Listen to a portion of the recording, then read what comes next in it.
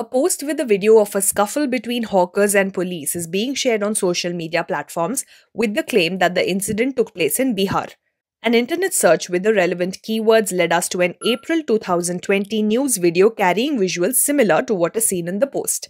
According to the report, the video shows a scuffle that broke out between hawkers and police in the Mankhurd area of Mumbai when the police tried to topple a street vendor's cart for selling vegetables in an area that was marked as a containment zone to check the spread of the COVID-19 virus.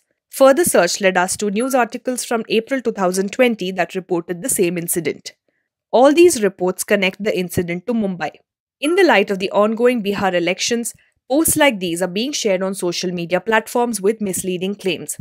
In this case, as a video of a scuffle between hawkers and police that took place during the lockdown in Mumbai is being shared as being related to Bihar, this post is fake. When you come across a piece of news that seems too ridiculous to be true, don't leave things to doubt. Run searches on Google and Yandex and weigh out the true and false of the situation for yourself by looking at the facts. But first of all, before you hit that forward button, pause.